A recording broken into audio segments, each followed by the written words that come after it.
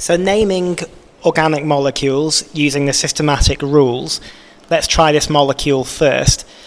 So have a look at the rules on the left. The first rule is to find the longest carbon chain. The longest carbon chain is down the middle, 4 carbons. That makes it butane.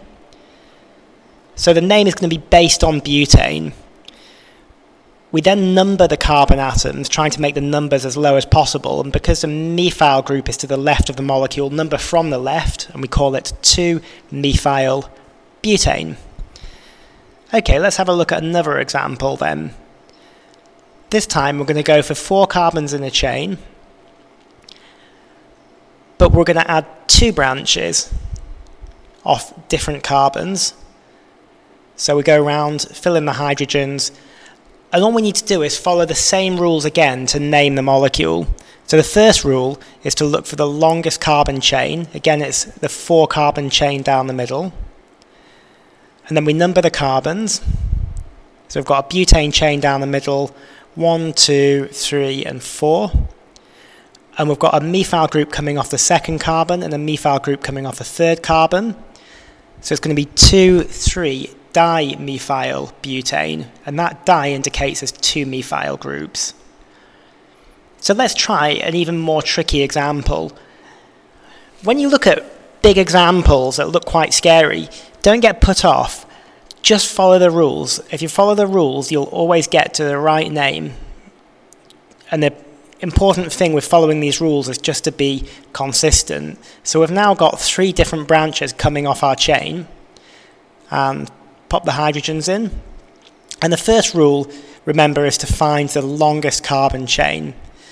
So the longest carbon chain is down the middle of the molecule, 5 carbons. Whoop, don't forget those hydrogens. And then we need to number it.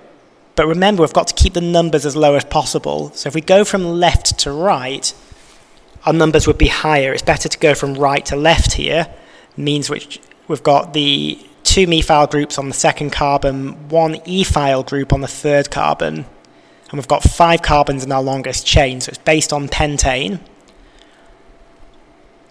And then we've got 3 ethyl, because our ethyl group's on the third carbon, and then 2,2-dimethyl, and we put the ethyl before the methyl because E comes before M in the alphabet.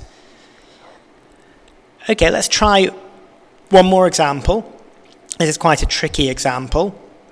This time we're going to put a chain of 5 carbons, and we're going to put several branches on it and have a go at naming it. So there's our first branch, another branch, and then we need to pop the hydrogens in. And the first step, remember, is going to be to find the longest carbon chain.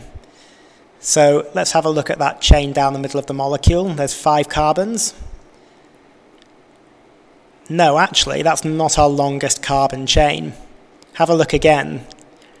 This is a trick question. The longest carbon chain is a bent chain of 6 carbons with 2 methyl groups, and if we number from left to right this time, that'll give us the lowest numbers for those methyl groups. We have a methyl group on the second and fourth carbon, so it's going to be 2,4-dimethyl, there's 2 of them.